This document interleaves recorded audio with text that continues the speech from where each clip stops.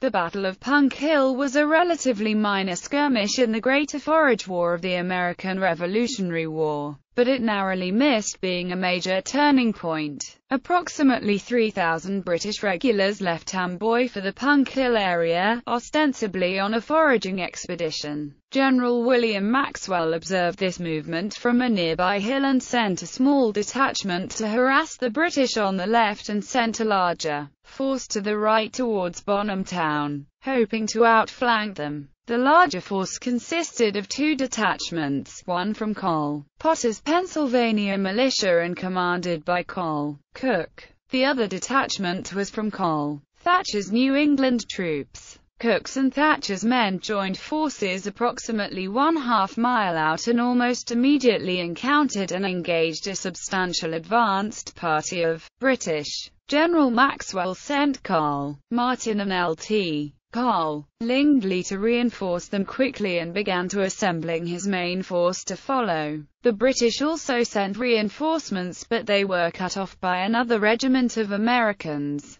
That British reinforcements retreated in confusion, sparking a general panic among their comrades and turning the entire engagement into a rout. The Americans chased him as far as Bonham Town and Metuchen, but did not have sufficient numbers or cover to continue the pursuit.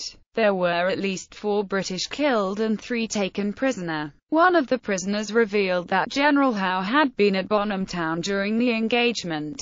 Had Maxwell known this beforehand, the Battle of Punk Hill could have been a pivotal moment in the war.